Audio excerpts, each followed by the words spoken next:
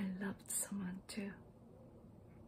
And the person I loved, I lost. He was a boy, just a boy, when I was a very young girl. When I was 16, I made the discovery love all at once, and much, much too completely. It was something like you suddenly turn a blinding light on something that had always been half in shadow. That's how it struck the world for me. But I was unlucky. You did. There was something different about the boy.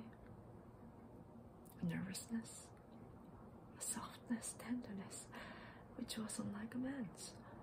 Although he wasn't the least bit effeminate looking, but that thing was there. He came to me for help. I didn't know that. I didn't know anything till after marriage, when we'd run away and come back, and all I knew was I'd felt him in some mysterious way and wasn't able to give the help he needed, but couldn't speak of. He was in the quicksand and clutching at me, but I wasn't holding him out. I was slipping in with him. I didn't know that. I didn't know anything except I loved him unendurably, but without being able to help him or help myself.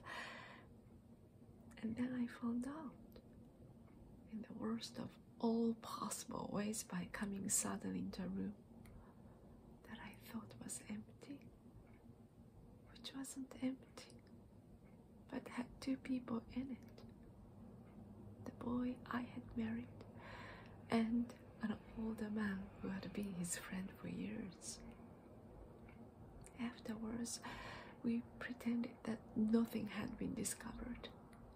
Yes, the three of us drove out to the Moonlight Casino, very drunk and laughing all the way.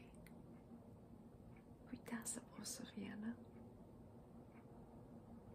and the boy I had married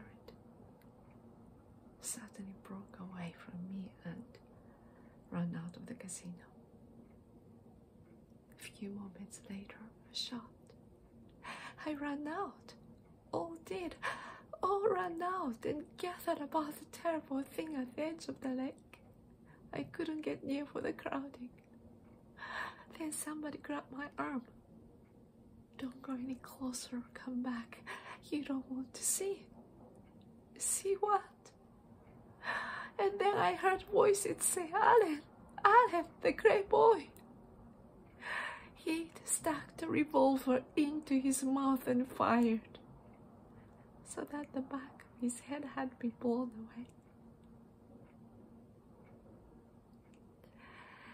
It was because on the dance floor, unable to stop myself, I suddenly said, I know you disgust me.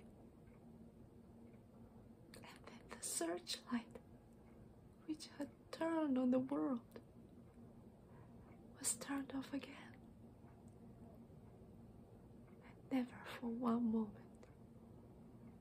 since there have been any light which is stronger than this kitchen candle.